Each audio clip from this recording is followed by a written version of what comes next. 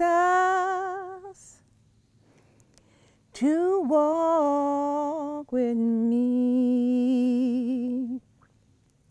when I'm on my lonesome journey. Lord, I want Jesus. I want Jesus to walk with me.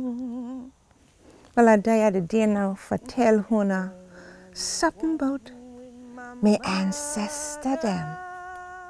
I can feel the presence there the day with me now, because I know it'll watch over me.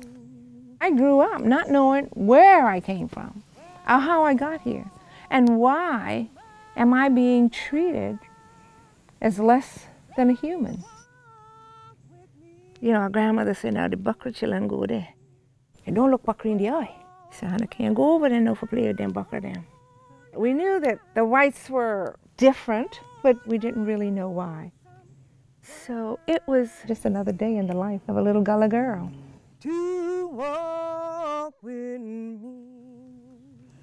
And they been ya on these hallowed and sacred grounds on this place we call Edisto Island, where I grew up. Oh, freedom. Oh, freedom. Almost everybody that lived on this island were enslaved Africans, all Gullah people. And the island had nothing but plantation and all they calling the white gold, you know. The cotton and the rice and all the indigo. The enslaved Africans had to find a way to communicate. So that language was pretty much born here in America. God tell us now y'all can eat all the trees in the garden, but the day you eat that tree in the middle of the garden, don't be day you die.